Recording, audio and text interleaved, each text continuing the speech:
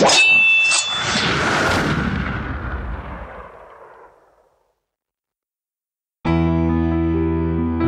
not handing over the stick to you. You know, you step to me, you got physical with me, I'm protecting my family.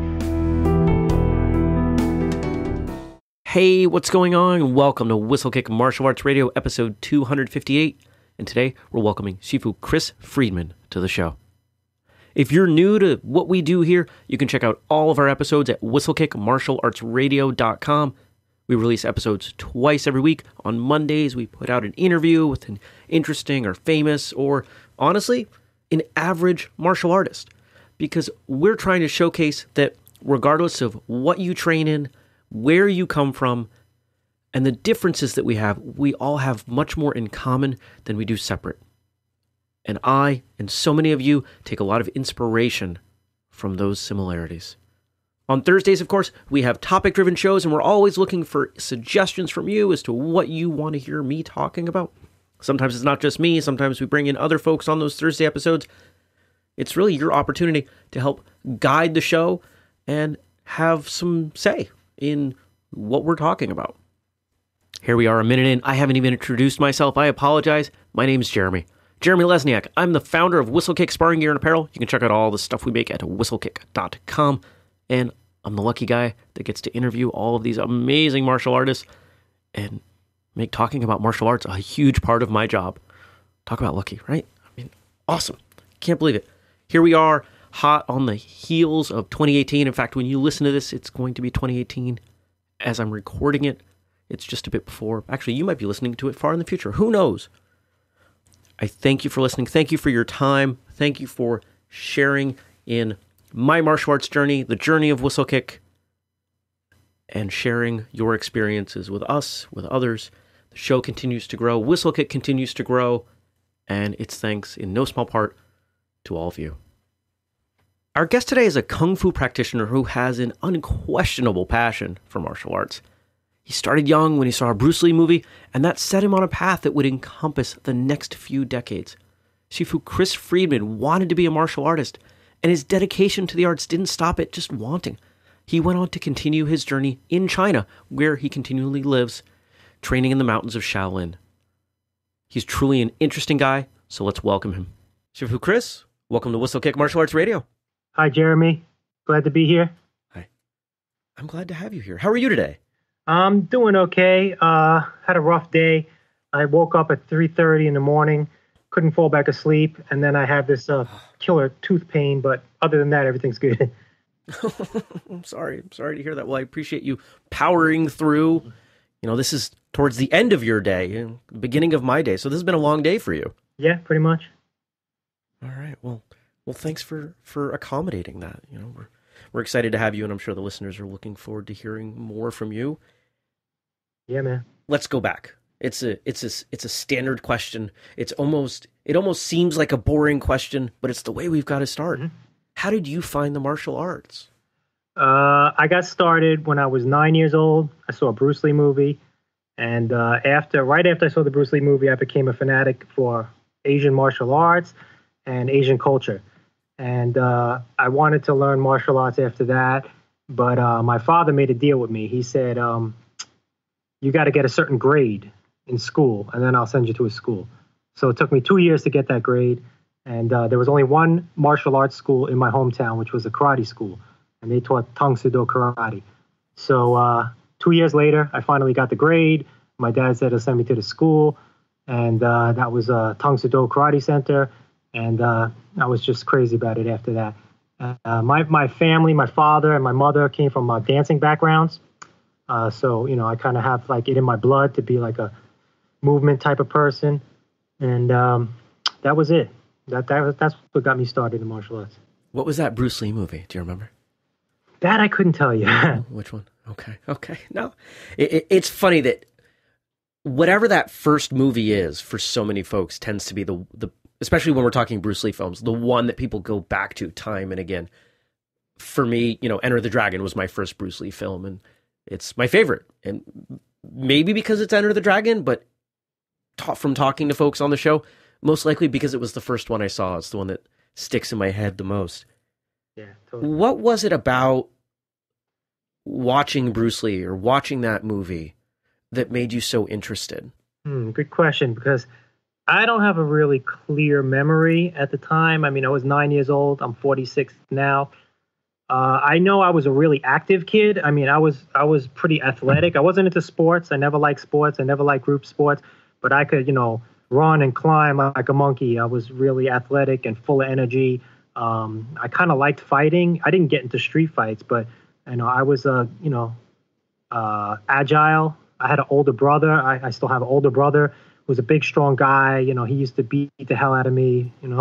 So I don't know what it was, but I would have to guess that it was the fact that my father and mother, when they were in their early 20s, they were professional dancers. So I think, it's just genetics that I'm, inclined to do this type of activity. I don't know. I don't remember like even seeing or hearing the word martial art before I was 9 years old. What my vague memory was, I saw the Bruce Lee movie, and this was my first introduction to martial arts, and I was like, whoa, what is this? I got to learn this stuff. And that started the journey. And that's the story for so many others. They get this exposure to martial arts and just think, man, I have to do that. But I'm curious, was dance ever part of your life? Yes, but that was after I started martial arts. I started martial arts when I was 11, and the only time I ever took a break from then till now was when I was 13 years old, and the whole hip-hop scene came to Long Island and New York, and I was really into breakdancing. So during my 2-year breakdancing career, I took off from martial arts, and then after that faded out, I got back into martial arts again. One of the things I find fascinating about breakdancing is that so many folks involved in breakdancing don't realize how martial some of those movements are. Yeah, anybody that's watched capoeira, I mean, you're watching breakdancing with two people. Totally. I wrote an article about that. It's on jetly.com. Hip hop. Oh, cool. Hip hop Kung Fu connection. And if you watch a documentary about the origins of breakdancing, you'll see them say the same thing. Part of their influence was from the old Kung Fu movies, Yeah, so much fun. And, probably why I enjoy watching either, someone who's very skilled in the martial arts or someone who's very skilled in breakdancing. Other styles of dance don't really resonate with me in the same way, but I'll watch breakdancing all day. Yeah, it's good. It's good stuff, man. Cool. Obviously, you started martial arts. Obviously, you were hooked. You stepped out, you came back, and you're still going. So there's something that you found in martial arts training that maybe was missing or at the very least really struck you. What was that? To me, I always feel like this. I mean, I do martial arts every single day of my life, pretty much. I don't look at it as a career, although I do plan to run a school one day professionally. I don't look at it as a hobby, really, as a way of life, maybe. To me, it's like an animal, like I feel like I'm an animal, and this is my natural instinct to do this. I mean, it just feels just like a natural thing for me to do. And if I don't do it, I get angry, I feel uncomfortable, I feel hostile. So it's just a natural thing to do, I mean, for example, on my Facebook page, there's a lot of friends who are into martial arts, and they see where I'm coming from. I live in Songshan, Shaolin. I've been in China 10 years. I've done a whole bunch of interesting stuff. And, sometimes I feel like some people get envious or jealous, and I don't think I'm not trying to show off how cool I am or, hey, look at me. I'm a Kung Fu guy. I'm a martial art guy. It's just something natural, just something that comes natural to me, That's not something I got to put a whole lot of thought into. It's just I do it. I've been doing it my whole life, and I love it, of course, but it's not something I consciously decide I'm going to do this. It's just a part of who I am. You know what I mean? I do, because I feel the same way. I understand, and I think at least a large portion of the folks listening, certainly a good number of the guests that we've had on the show have felt the same way. It's hard to separate who you are as a person from martial arts. And in fact, longtime listeners will know early on, we had a question that we asked, what would your life look like without martial arts? And we abandoned that question because the answer was the same every time. It was, I don't know. I can't even conceptualize of that. I think if I had to answer that question, I would just say I'm sure I would be obsessed with some other art form. If I wasn't a martial artist, I would be obsessing about something else, maybe dance or something else, sports maybe. Do you do any? I mean, when we think of art, in the conventional sense, painting, drawing, etc., does any of that strike a chord for you? When I was younger, I was into writing music. I did music for a long time, but I don't do that anymore. Now I write a lot. I write articles. I'm working on a novel. I wrote a screenplay. So that's my artistic outlet these days. It seems like those of us that are in the martial arts, if we weren't doing martial arts, as you said, there'd be some other sort of creative, artistic pursuit in there. I think people underestimate how creative martial arts truly is at the heart. What do you think? Yeah, I mean, I worked in America. I worked as a personal trainer for about a decade. I didn't really love the job, but it was better than the other options I had. And when I exercise here, let's say, for example, yesterday I was working with the Guandao. It's like a big staff with a big blade at the end. And I have a light version and a heavy version. The heavy version, I'm not sure how heavy it is, but I'm going to guess it's about 45 pounds. But it really feels like a lot when you're swinging it around and jumping in the air and doing all these things. It's just an intense, amazing workout. I haven't finished the form yet, actually. And, I'm thinking like, okay, this is at the root of what this is doing for you. This is conditioning training. It's like strength training. You're also working your balance and your coordination. And, I could be doing this amazing form with this amazing weapon and this beautiful art form, or I could be in a gym holding a dumbbell, lifting my arm up and down. Here on Martial Arts Radio, we tell our story through other people's stories. Mm-hmm. You've moved from the U.S. to China. You've changed arts. You're writing books. I'm sure there are stories behind all of those aspects and a ton more. I'd love for you to tell us your favorite martial arts story, however that question works for you. Okay, I have several good stories, but if I have to choose one that I think will be the most interesting for the listeners, it's a time, not the only time, but a time when I use my skill in a confrontation. And this would be the last time I used it, which was a year and a half ago here in Songshan, Shaolin. And this story might make me some enemies, or maybe some people like this story, but it happened to me, and I'm going to tell it as it is. Okay, so what happened was, where we lived before, my wife and I, it was kind of a hotel, but more like a homey hotel type of thing. So this is like a rural village here, and sometimes you just have dogs running around. So my wife at the time was teaching Chinese. She's Chinese and English to our teachers' students, full-time Kung Fu students. And she would come home around 3 o'clock in the afternoon. So it's down a dirt path and to get to where we lived. And there's these 3 big stray dogs that just hang around this area. So I would give my wife a staff to walk around with. And I told her, if the dogs ever come near you, just point it to their face, because that worked for me before.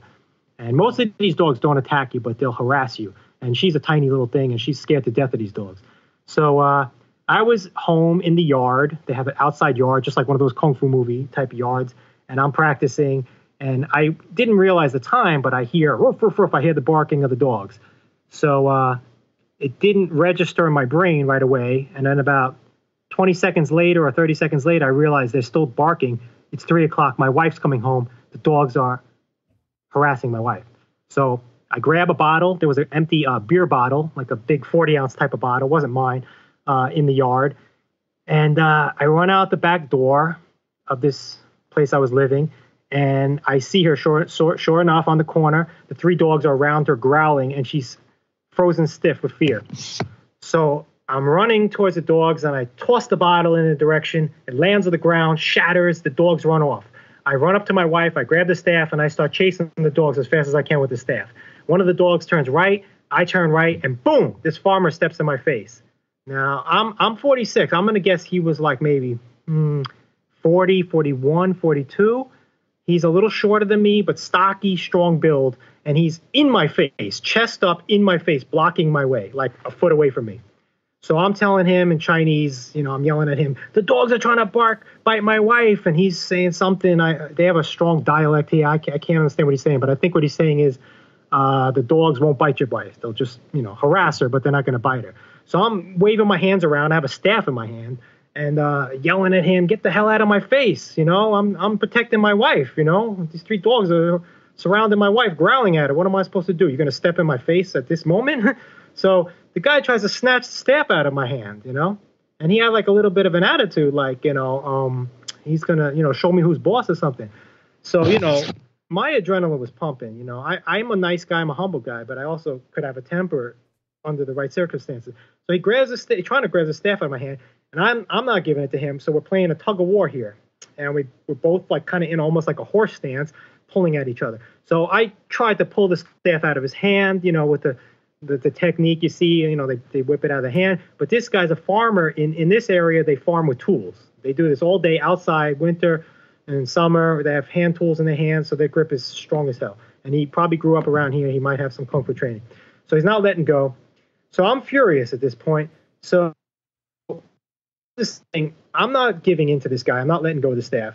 And, whatever. I'm going to get this guy off me and off my staff. Now, at the time, I had little injuries all over the place. I had my back hurt, my knee hurt, my neck hurt. So I'm just thinking, what's the easiest way to get this guy off me? So at the distance we were at, I just start flicking my fingers towards his eyes. I wasn't trying to take out his eye. I wasn't trying to blind him, but I was going to just pop him enough to make him let go. So I'm flicking my fingers at his eyes, and for some reason, they're not connecting. Or this guy is just really tough, and he's not showing pain or something. So then he's holding on. At one point, he lets go, and we're yelling at each other again. And then he goes again and tries to grab the staff and pull it away from me. So again, we're playing tug of war. And again, I'm flicking my fingers at his face. And at one point, I try to kick him in the groin, and that also missed its target. So finally, I'm determined. I'm going to get this guy off me and out of here. He's messing with me at the wrong time. I'm protecting my wife. He doesn't need to be stepping in my face and getting physical with me when I'm protecting my wife from 3 stray dogs. So boom, I bounce my finger off his eyeball.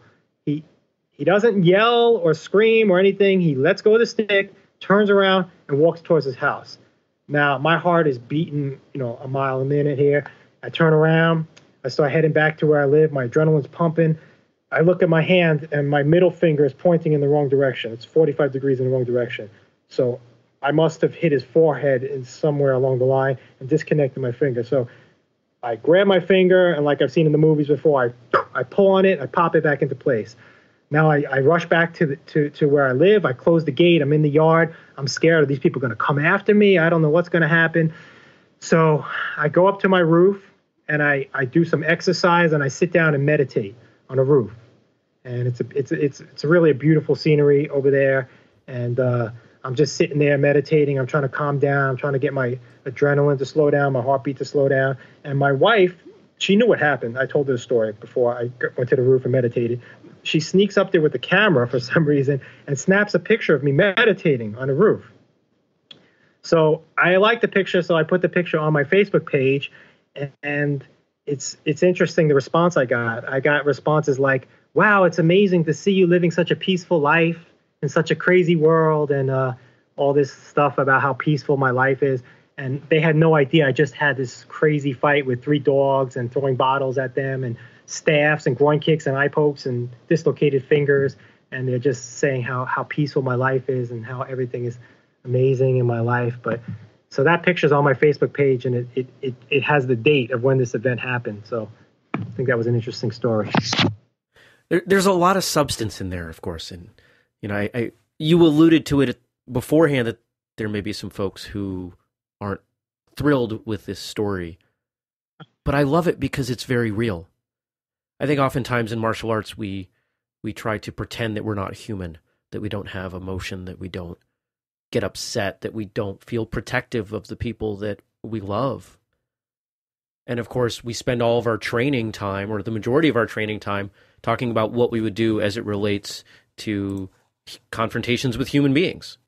But here you're presented with a situation with dogs. I don't know how to handle that situation. I had a not anywhere close to as serious, but I had a similar run-in with the dog, and I didn't have a stick in my hand, but I reacted in nearly the same way.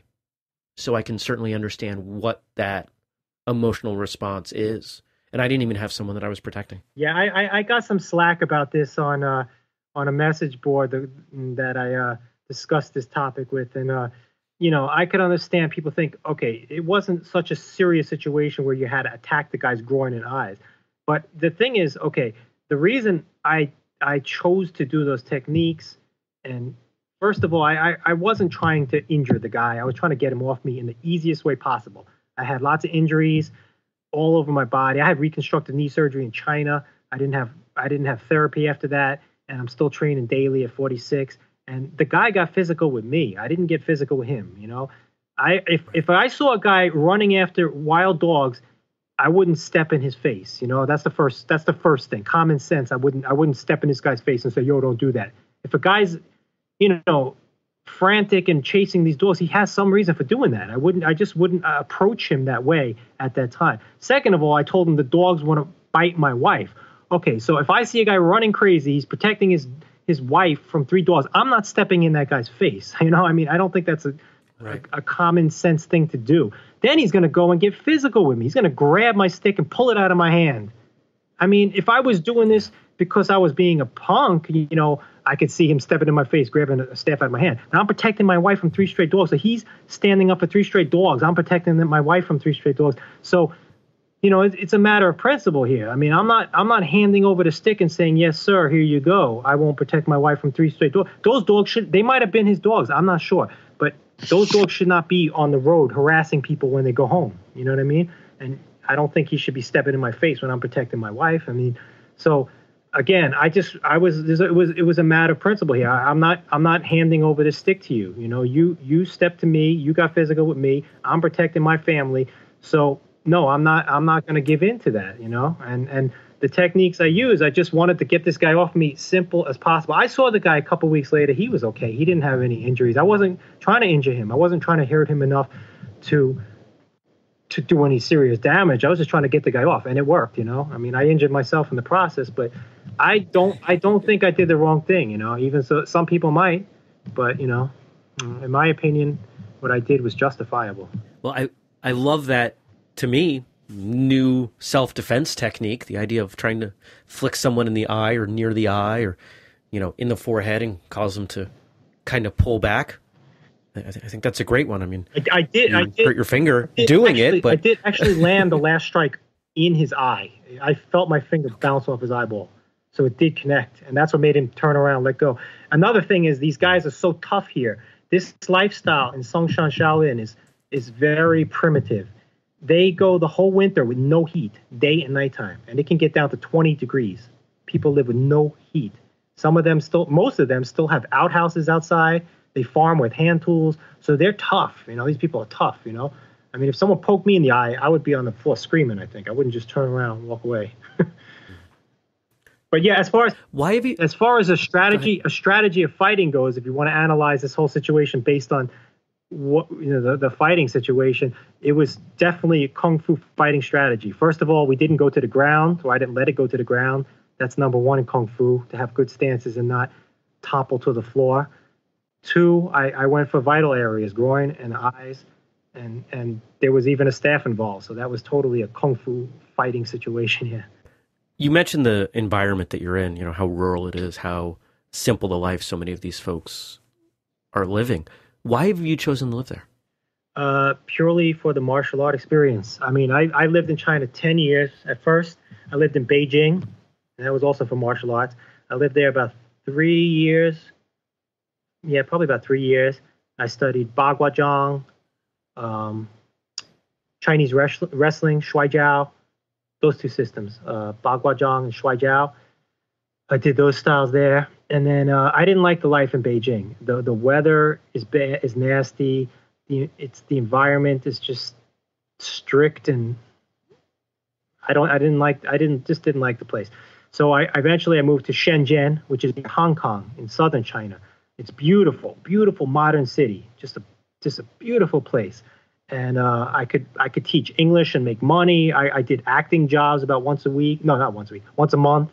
And the the life was really easy. I had a nice little studio, but there was barely any martial art training there because it's a very modern city. The people there they could care less about martial arts. So I had one teacher who was 2 hours away from where I lived, and I would see him about once a week. I had to travel 2 hours on the bus there and back, so total 4 hours of training. And it was a private lesson, so I had no partners to train with. And so, my reason for coming to China wasn't just to live in a beautiful city and have an easy life. It was to do martial arts, So I started taking trips down to Shaolin. I took 2 trips. And the second trip, I met my current teacher, and he suggested you should come down here. He said, if you're really into martial arts, this is the place to be. And I love the environment here because, I've lived in a lot of cities. I lived in New York City. I lived in Brooklyn, Queens. I lived in cities in China. And, there was a point in my life where I really wanted that. But at this point in my life, I want the opposite. I want to be totally alone if possible. So here, where I live right now, which is in the village outside of Shaolin called Songshan Shaolin. And it's, I can, walk down the street and just see beautiful views of mountains, If I have the time, I could go train, find a spot and train. I can go train with my Shifu. There's another school I train at where I do Chinese kickboxing with some young fighters. Once a week I go there, they train me. And so it's just the environment for martial art training is amazing. And the next step in my life is to open a school outside of China, maybe a couple of years later. So so this whole experience here is just the ultimate martial art experience. Like if I, have to eat simple food and don't have heat half the time, and there's nothing to do but train. The whole thing, if you're a Shaolin Kung Fu practitioner or teacher, this is part of the experience. This is part of the mental discipline and the training, toughening your body. And this is part of the training, How has your opinion of Kung Fu as you're training it now, how has your view changed since you've been there? In China, or I imagine with this, I imagine that with this level of immersion, in the homeland, so to speak, and just being in it and practicing so much in this location, I've got to imagine that that's had an impact on not just the physical training and what you've gotten out of it, but I think there are probably a number of folks listening thinking, I would love to do that. They have an idea of what it would be like. And you certainly had an idea of what it would be like before you did it. But I found that ideas and reality are generally at least a little different. So I'm curious if anything is noticeably different from what you had expected. Okay, that's a good question. If I think about that, it'll take me back to when I was starting out in karate, and I used to watch the old Kung Fu movies on Channel 5. And I'm in Long Island, New York. They were on Channel 5 at Saturday, 3 o'clock. And after that, I would dress up in my gi, go in my backyard, and do my katas and stuff, and pretend I was in the Kung Fu movies. So, it's all right. Let me get this clear. So, okay, have you ever seen the old Kung Fu TV show called Kung Fu with David Carradine? Yeah. Oh, sure. Okay, like in those episodes, they always had some like he always did something that made it seem like he had some magic powers or amazing mental control, right? So, okay, I remember one episode where he was wrongly accused of stealing something, and they threw him in this outside prison, and he was in there with another prisoner, and it was freezing cold, and that was part of the torture, all night in a freezing cold outside cell, right? So the other guy looks at him and goes, "How come you don't feel the cold, Chinaman?" And then he teaches the guy how to meditate. And then in the morning, when the guards come to open the door and expect to see them half dead, they're just sitting there peacefully meditating. So like it gives them this like almost like magical power or something. But in reality, it is like that. But that's not the reason why it's like that. Because like I said here, the people live with no heat, including all the Kung Fu students. There's a bunch of full-time Kung Fu students here in various schools and inside the Shaolin Temple. And the whole year round, they have no heat. They eat 3 basic meals a day, really basic meals a day, drink only water. They don't have Coke or juice or anything, just water, 3 simple meals a day. They sleep in cots. They have no heat. They take a shower maybe once a week. They train all day long. They take a shower once a week. So they just get unbelievably tough, and used to this. They don't have a choice. This is a poor neighborhood, and they're just used to this lifestyle. So me and my wife were going back to America at the beginning of this year. She had never been there before. And from here to Florida, where my dad lives, we had to first go to Beijing, and then we had to get in a hotel, get up in the morning, take another plane. The whole thing took 2 days of travel. The flight itself was like 17 hours, and we got off the plane like feeling fresh, like okay. And like the reason why we could put up with all that insanity and still feel good is just we have such a tough lifestyle here that when you leave, everything feels easy. So part of the training here is that, it's just living in this environment, and this lifestyle makes you tough. So that's part of it. But as far as like in the old Kung Fu movies, they had all these like different chambers and amazing training methods. It's a little bit different than that. Basically, the training in Shaolin and Songshan Shaolin and all the schools here is like this. They have basics, which are punching and kicking drills done in a line drill. They have acrobatics, which the younger kids do. They do flips and stuff. They have the forms, the empty hand forms, the weapon forms. They have fighting, which is sanda, Chinese kickboxing with throws. They have traditional applications, and they have specialty skills, which is like, sometimes you could say it's like a strongman feats, where like this guy's specialty is iron hand, and he breaks bricks. And one of my teacher's specialties is heavy weapons. He does the sure saw, which is similar to like a kettle drum, but it has a whole routine. It's square in shape, and they throw it around, lands on his fist, lands on his elbow. He's twirling around, does this really amazing routine. And then another one is this big, like 100-pound weapon that he swings around. So they have these specialty skills. And then, you'll see a lot of stuff in performances that they do strictly for performance. So the training is a little different. The training is great, in my opinion, but it's not like you couldn't get this training in New York. There's tons of great Kung Fu masters in New York who could teach you pretty much the same thing. But the environment here is what makes it so special, in my opinion. I mean, you're in the mountains here. You see people training full time. There's nothing else to do. You live in this simple, tough lifestyle. So I think that's the main difference, There's a romantic element to it, certainly. There's the lifestyle. Check it out someday. The lifestyle is different. Like if I was in New York right now and I was taking Kung Fu classes, I could learn the same forms if I went to a Shaolin Kung Fu school. I could learn the basics. I could learn the specialty skills. But I wouldn't have this environment where I live now. Like they train here outside all year round. They train all day long, full-time students. That's an unusual thing, to be around people doing Kung Fu all day long. That's their like full-time endeavor. They train all day long. So that's like a really, inspirational environment to be in. And so I think the difference is that it's the environment and the lifestyle here. The training is not all that different than it would be back in the States if you had a good teacher. One of my favorite questions to ask all of our guests is about the harder challenges of life. Martial artists, we have this broader skill set. We have physical skills, we have emotional skills, mental skills that seem to be able to overcome pretty much anything. I'd love for you to tell us about a time when things weren't going well and how you were able to use your martial arts training to get through it.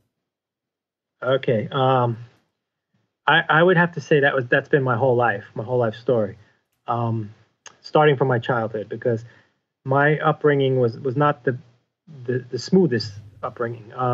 My parents were divorced when I was 5 years old. Didn't see my mother after 6. My dad was busy working all the time. We didn't really spend a whole lot of family time. My brother dropped out of high school, spent a year in jail. There was a lot of drugs going around. I was a musician at the time. So, I didn't have a whole lot of guidance, basically. So if I didn't have martial arts in my life, I would guess there's a good possibility I would be dead. I could have went to prison. I could have became a criminal. So just doing martial arts gave me some positive outlet, and it helped me through all my times. I mean, I've had depression back in the States. I had pretty bad depression.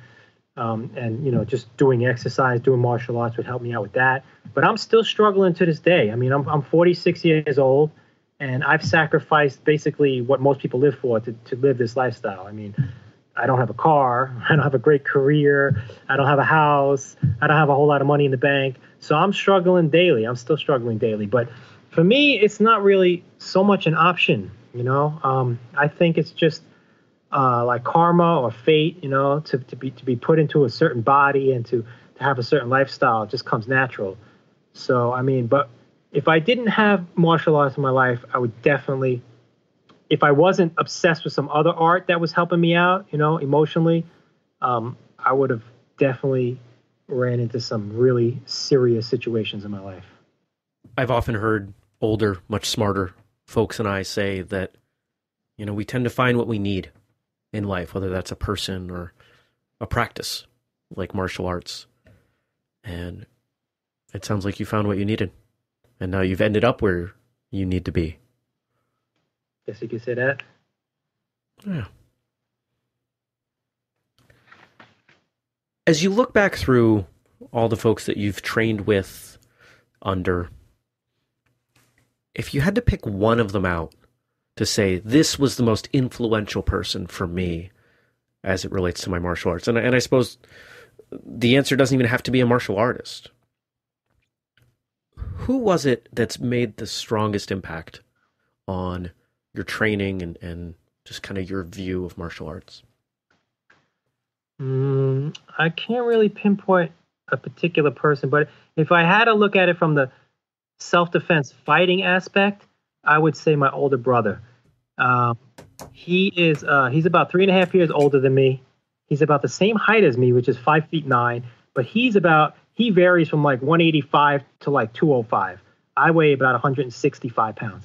So he's a lot bigger than me, and he's very strong, very aggressive, very crazy, and he used to wrestle in high school. So when we grew up, which was a pretty wild household, sometimes he'd beat me up. It wasn't anything serious, but he beat me up like older brothers beat up their younger brothers. And then later on, we'd have our sparring matches. When I started doing karate, we used to have our sparring matches. And every single time we had a sparring match, it ended the same way. Because I was doing Tung Soo Do at the time, which is mostly kicking. So I would kick him a few times. He'd close the gap, grab me, tie me up on the ground helplessly. So this was before the first UFC, before 1993 even. So I started coming to this conclusion, like, okay, now what if this was a street fight? What if some guy grabbed me and tied me up? He's not going to just let me go, So I started realizing, okay, there's something missing from my training. I got to learn how to grapple because kicking doesn't always work, So that led me to my second martial arts, which was Bujikan Budo Taijutsu, also known ninjutsu. So I was already, it was the 80s anyway, so actually by the 90s, I think, by the time I got into ninjutsu. And I was already interested in that stuff, reading books from Stephen Hayes and Ashita Kim. And I listened to both of their casts. It was really cool. So I found a teacher in Long Island where I was living at the time. And one of the first questions I asked him was, is there any grappling in the system? And he said, yeah, it's about 60% grappling. So I wound up training in that system, eventually getting a black belt in that system. And that changed our sparring matches, my brother and I. After that, I knew how to handle myself. If he grabbed me, I would do some nasty poke or something to him. And so that led me to learn how to grapple. And that was before. I didn't learn by watching the UFC that was necessary. I learned from my older brother, who was bigger, stronger, and wrestling trained, that you needed to know how to grapple. So he influenced me to learn how to grapple. But as I've had so many teachers and I've studied from so many systems, and my philosophy these days is I need a teacher, yes, or I need several teachers, yes, but I don't need a master. I don't feel like this anymore. Like I need someone to guide me, to show me the way. I feel I have 35 years experience, and I'm learning all the time. I mean, I have a lot to learn, but I don't feel like someone's got the secrets that I need to know. I just feel like this is what I want to learn. This is what I like. So I'm going to go to this person and learn it. And that's pretty much my view of things these days. Let's flip that question on its head. If you could train with someone that you haven't, anywhere in the world, anywhere in time, alive or dead, who would you want to train with? if right now I'm happy with my training. I'm happy right where I am, the teachers I have. But if I went back in time, maybe like, let's say 10 or 15 years ago, I think I might pick Hoist Gracie. I liked his style back in the day, because like he was a smaller guy and he could defeat bigger guys using technique, and also he wore the gi, so he's like, I considered him a traditional martial artist because he wore the gi, and I liked his style. I liked his style because he was like, he wasn't super aggressive. He used good technique, and he strategized against his opponent, and just beat them with technique and superior strategy. So I like that way of thinking. I wouldn't do that now because I had reconstructive knee surgery, and I don't like rolling on the ground anymore. It feels scary to me. I don't want to twist my knee. So I still do some throws and stand-up sparring, but I don't like too much to do on the ground work. But if I had to pick another person to train with, I have fans, but I don't know if I'd want to train with them. I'm pretty satisfied with my training right now. Fair enough. Let's talk about competition. Tends to be a bit of a polarizing subject. Is competition something that you've engaged in? I have, yep. Not to a really large extent, but I have done some. When I was doing the Tang Soo Do, the school I was training at went to... towards the end of my training in Tang Soo Do, they went to it was some kind of national competition. It was a huge Tang Soo Do competition they held once a year. So I participated in that twice, and that was point fighting and kata. And I got disqualified both times in point fighting for excessive contact. And I think part of the reason for that was I've never really been that into competition. I always thought of martial arts as self-defense. And the way you fight in a competition, for me, is not the way I would fight in a street fight, because I'm always looking to do the opposite of what the person's doing. If they want to kick me, I'm going to do something else. I'm going to outsmart them.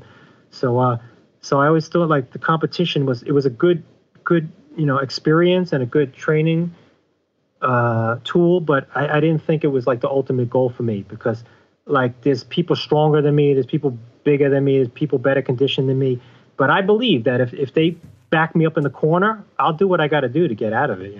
Even if, no matter who it was, I think if I'm forced like to defend myself seriously, even if they could kick my ass in a ring, or they could kick my ass in a tournament, or tap me out or whatever, I still think I would get out of that somehow. I would figure out a way.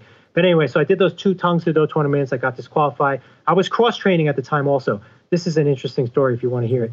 I was going... Please. It was actually a little bit before the competition, but I was training at this nice little dojo in a nice neighborhood, and I had gotten my yellow belt, and about 20 minutes away was a little rougher neighborhood, and they had a community center, and they had karate classes in the community center. So I wanted to check out the community center karate classes too and do some cross training. So I went there, and it was like almost free. It was like $20 a month, and the teacher was a stocky Spanish guy with a bald head and like a Fu Manchu mustache, and his name was Sensei Jose. So I started taking classes there at both schools, and I made the mistake of wearing my yellow belt. I was really proud of this. And nobody in this school had a yellow belt. They all had white belts. So the second class I went to at this school, the teacher, Sensei Jose, had his friend come down from the Bronx, who had a school in the Bronx. And these tough-ass street kids, coming down from the Bronx to train with us. I was like maybe 12 years old, I think, from, a nice little suburban neighborhood. So we train with them, and we're doing like arm banging and wrist escapes and stuff. And at the end of the class, we all line up in a kneeling position, facing each other. Their school versus us. So we're in kneeling position. They're in front of us, right? And my teacher was in the middle, and he would call somebody up. Boom, they jump to their knees. Go to the other side, call somebody up, jump to the knees, come to the middle, get in their fighting stance, and boom, just go at it. No gloves, nothing. And so it's my turn. He calls me up, and I had this like kind of small Mexican guy who was my opponent. And I remember, I was kind of getting the best of him because I was a little bigger than him, but he was really tough, and he was coming at me, going for his. So then, our match finished, and then there was a couple more matches. And then I remember there was a match from one kid from our school and one kid from their school. And they were about, I'm guessing, this was a long time ago, 16 years old maybe. So two black kids, right? So they're sparring, and the kid from our school kicks the one kid in the ribs, and the kid's going down. And this kid was so fast, he does a spinning hook kick while he's falling down and catches the guy from our school. So he gets kicked, he's falling down, boom, he whips out a spinning hook kick while he's falling to the ground and catches the other guy. And everybody was, amazed and stuff. So then, okay, there's another match or two. Then he said, okay, so our teacher's looking down their row. He picks that kid again, 16 years old, okay? And then he looks up and down our row, going to choose somebody from our school, and my heart is beating. I'm like, there's no way he's going to pick me to fight this kid. I was 11 years old. This kid was 16. He was like twice my size. He goes, okay, Chris, let's see what you got. Boom. I jump up to my knees, and, I'm scared to death because, you're 11 years old. You're fighting a 16-year-old. It's like a huge difference, man. So anyway, the kid winds up kicking me in my nose, and, like, my eyes are watering, and they're like, filled with water. And I'm worried about if I blink, I'm gonna like some tears are gonna fall down my face. So after that, there was these two other white kids who came to the school. It was me and two other white kids. Everybody else was Spanish and black in this kind of like tough ghetto type neighborhood. So the one kid was like kind of big kid, the one white kid, and he was like teasing me like, yellow belt, yellow belt. And then he found out who my older brother was. They were both in high school together. He was scared to death of my older brother. After that, he was the nicest guy in the world to me. He's like, it's a different style, so it's not the same. But that was an interesting experience. So I did the 2 Tang Soo Do tournaments. Then maybe a couple of years later, I was working full time at a school in my hometown, and they taught an eclectic system called Universal Martial System. So I was a full-time instructor there for 3 years, and as part of getting a black belt in that system, you have to compete at least once. So I did another point fighting tournament. I lost that one fair and square. And then about, I would say it was like 8 or 9 years after that, I had the desire to do some competition. I felt like I didn't do enough.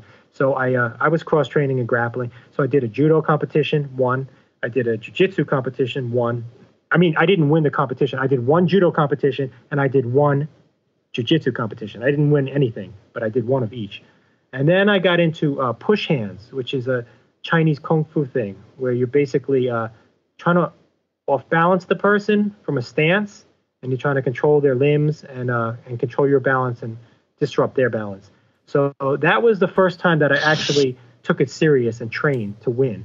And the first competition, I fell and tore my knee, tore my ligaments, and I was in therapy at that time for about 4 months. After that, I started training again. I found my new teacher. My new teacher is the first person who ever took me to China. So if I didn't tear my knee, I wouldn't have met my new teacher who took me to China. I wouldn't be living in China for 10 years. So after that, 1 year later, I competed again in push hands. I won first place. And then I competed another 2 times, winning 1 silver medal in that. So my entire competition career consists of 4 push hands tournaments, 3 point fighting karate tournaments, 1 judo tournament, and 1 jiu-jitsu tournament. And that's the extent of it. But it's never been my goal to be like a competition champion. I like the experiences a lot, but it's not my goal in training, really. But I do think it was a positive experience. If I look back before I tore my knee, and if I was a little younger, I should have done at least 1 kickboxing match, maybe full contact kickboxing match. That would have been nice. But anyway, it's a good experience. All right. Certainly some diversity with the styles that you competed in. Most folks compete in, 1, maybe 2 types of competitions, but I heard you rattle off 4 there, and that's pretty impressive. It shows an ability to adapt and look at things differently, and I like that. Yeah, I didn't mind losing either. When I went into the judo tournament, I was training once a week. I just said, what's the worst thing that happened? The guy throws me or pins me. I got pinned. I had 2 matches that day. One guy had wrestled for 12 years. He pinned me. And I look at the match I had on videotape. I could have got out of it, but I kind of hesitated. But it was a great experience. And the other guy was from the same school as me, and I had tapped him out on the floor in our dojo. But he was pretty good with the throws, and he beat me slightly on points. And the jiu-jitsu tournament, also, I was cross-training a little bit in jiu-jitsu, but not seriously. And I went in there, and I had 1 match. I lost on points. It didn't matter if I lost or won. It was just a really good experience. I think when a lot of folks think about China and specifically the Shaolin area, they're probably thinking back to what they've seen in martial arts movies. So they're probably thinking that, everybody's in a fight all the time. And, it's these dramatic, flashy martial arts movements 24 hours a day. I know that's not the case, but when you think of martial arts movies, are there any that you enjoy? I mean, you're kind of in this interesting area where you're training so much that I'm not sure if martial arts movies hold entertainment value for you. When I was younger, I loved them, but as an adult, I never watch them anymore, actually. It's like work for some reason. When I was younger, I just did enough of that stuff. But nowadays, I just can't get into it anymore. I watch comedies, horror movies, thrillers, but I just can't get into the martial art movies anymore. Don't know why. I understand. How about books? You mentioned that you're a writer and that you're working on some books. So are there, and we'll talk about your writings in a moment here, are there martial arts related books that you enjoy that you might recommend to the listeners? That's another thing that I haven't really been into for a long time. First of all, in China, I can speak Chinese. It's not great. I can speak Chinese, but I can't read like a book in Chinese. So you can't find any English books. I actually, someone did give me 2 English books recently, not too long ago. One's on Shaolin Kung Fu, which I told myself I was going to read and I never did. And another one was on Buddhism, but I'm not a Buddhist, so I wasn't all that interested in that. But when I was younger, man, I had tons of these books and magazines, VHS tapes. But for some reason, if I have a martial art book, I will read it, yes. And I would like to have access to books. But when I order them on Amazon, they usually get lost in the mail. And if I had access to them, I would be into them. But usually these days, when I start reading a book, I feel like been there, done that. There's nothing to saying that I don't know already. I mean, not to say I know everything, but like it's only so many things they could talk about. Like it's either like I feel like it's a theory that I may or may not actually believe is as valuable as they say it is, or it's just something. It seems like I've been there, done that already for the most part, for some reason. Sure. Well, 10 years and training significantly greater hours across those 10 years than most people are going to train in a lifetime. For some of us, multiple lifetimes. And being in the area that you are, I can imagine that you're exposed to a lot and you have time to practice and consider a lot. So the books that may have scratched that itch for you as a child that would, hold some value to me, you've created this environment for yourself living there that the books are trying to help us step into for a time, and you're living it. So it makes complete sense to me. I'd like to get a hold of some books, like maybe, hear some real life experiences of some of these ancient masters like Yamaguchi or something, hear how they trained and went through. I would totally be into that if I could get my hands on some books like that. But I don't like the instructional books. I don't like to read a book saying, put your leg here, hit him in the throat. Right. Those just bore me, man. Sure. No, completely understandable. And I think that we've had that discussion on this show a number of times, the idea that there are 2 sorts of martial arts books, how to do and kind of why to do. And most of our guests seem to resonate stronger with the why books, the conceptual books, rather than the physical application. But I might make a suggestion of getting your hands on a Kindle so you can order Kindle books. I'm assuming that would work for you. Yeah, I was looking into that tonight, actually. So yeah, I'm gonna go ahead and do. They got to download some software or something, right? You can do that. Amazon has a free reader that you can get on pretty much any phone or tablet.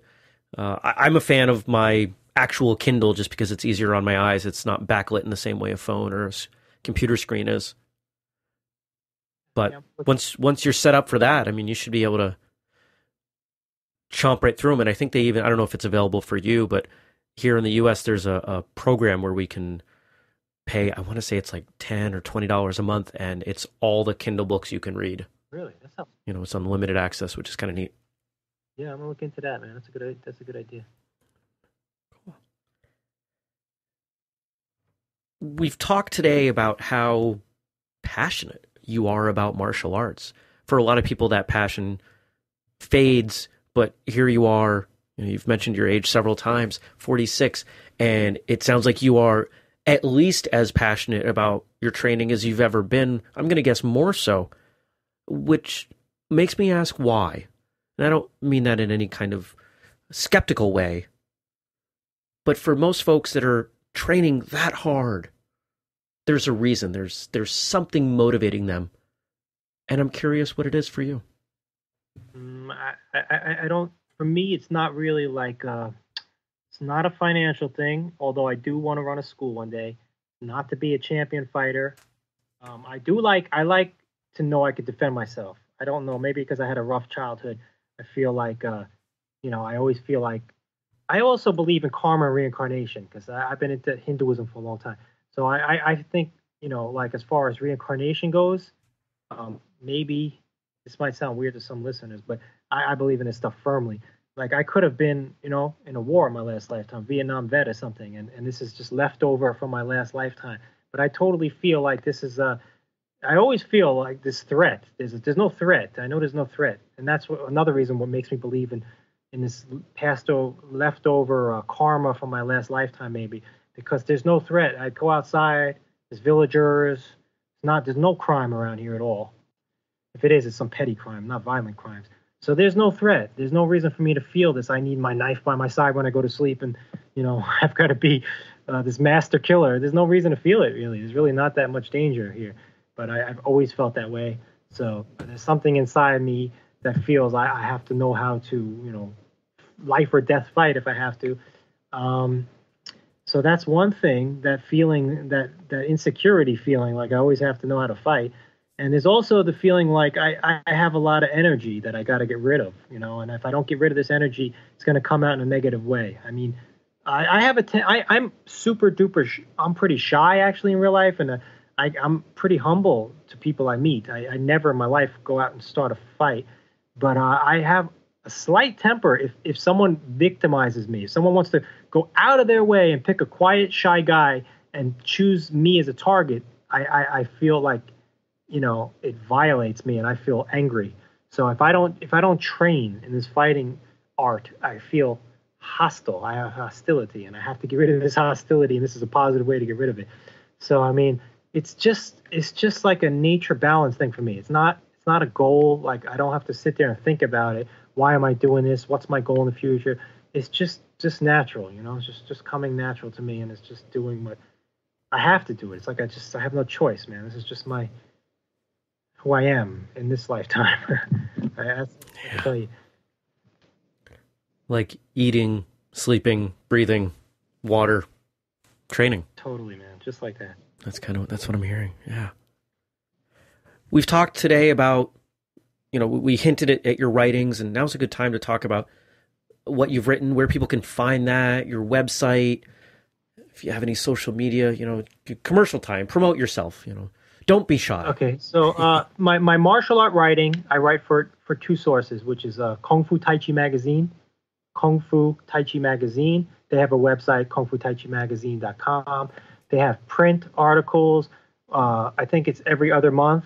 Okay, they have a print article issue come out. The current issue right now is a special Shaolin edition. It's out right now. You can go to Barnes & Noble, find it in the sports section. You can order it. I don't know where else they sell it, but and it's a special Shaolin edition, which comes out once a year. And I have two articles running in that right now. They're not about Kung Fu. They're about the life here in Songshan Shaolin.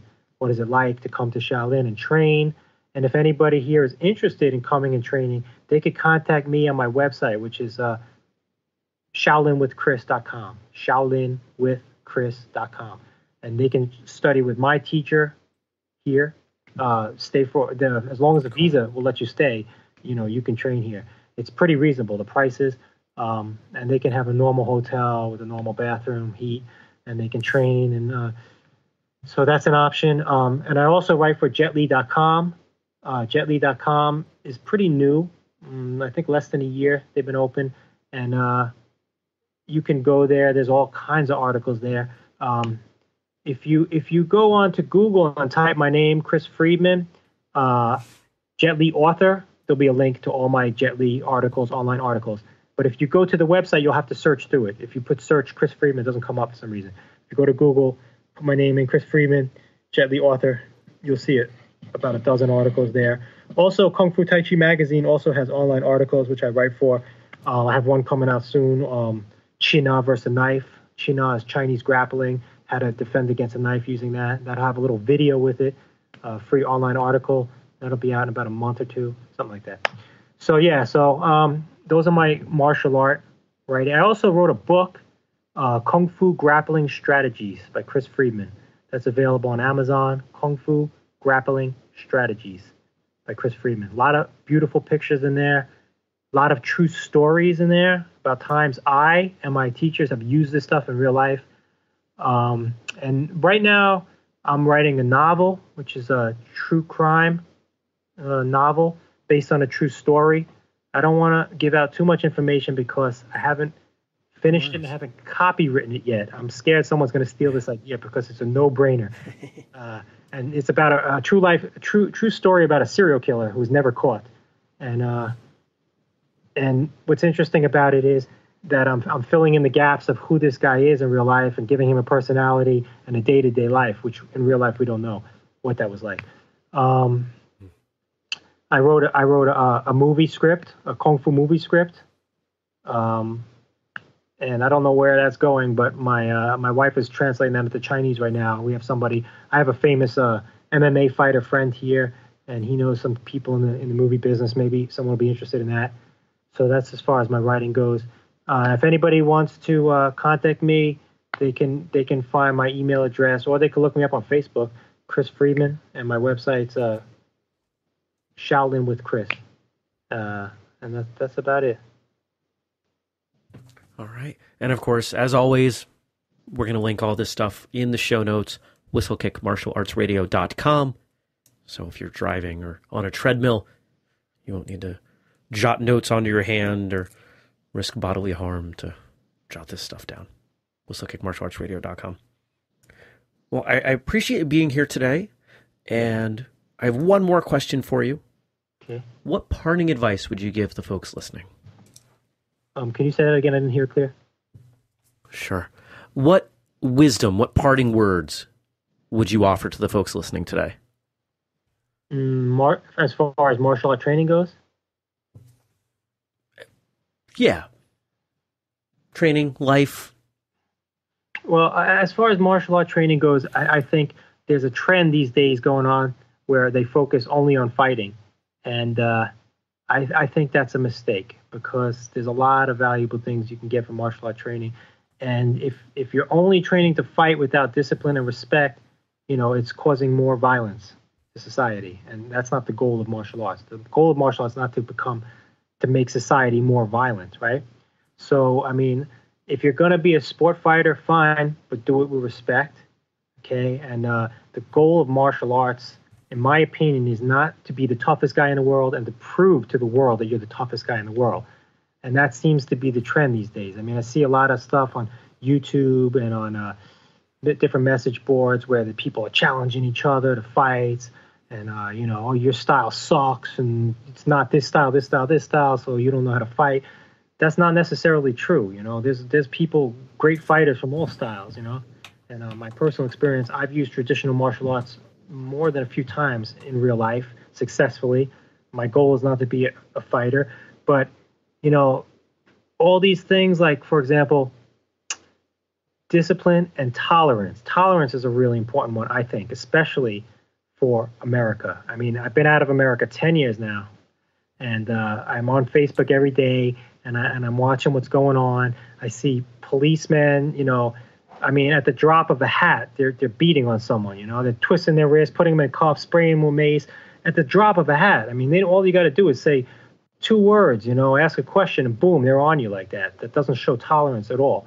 And I mean, I was watching a documentary recently, and they showed a 911 call, and the lady was frantic because someone in her house was shot to death, and she's crying and screaming, "Oh my God!" And the lady on the other end of the line is saying, "Excuse me, calm down, or I'm going to hang up." I mean, this is an emergency phone call, and they're not tolerant enough to understand this person is frantic, and they're threatening them to hang up the phone.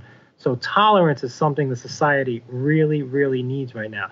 So if someone, says something wrong to you and you train in some style and you're choking him out or beating his face in, within seconds. I mean, that's not showing tolerance. That's not showing discipline. That's not showing respect. That's just being a tough thug who knows how to fight. And I don't think that's what we need in society right now. So if you're going to go into martial arts, do whatever style suits you, yes, but don't neglect the important aspects of discipline, respect, tolerance. And that's the key right there, in my opinion. Shifu Chris Friedman is awesome. He's a multi-talented individual with a lot of skills and a dedication to his training that goes far beyond most.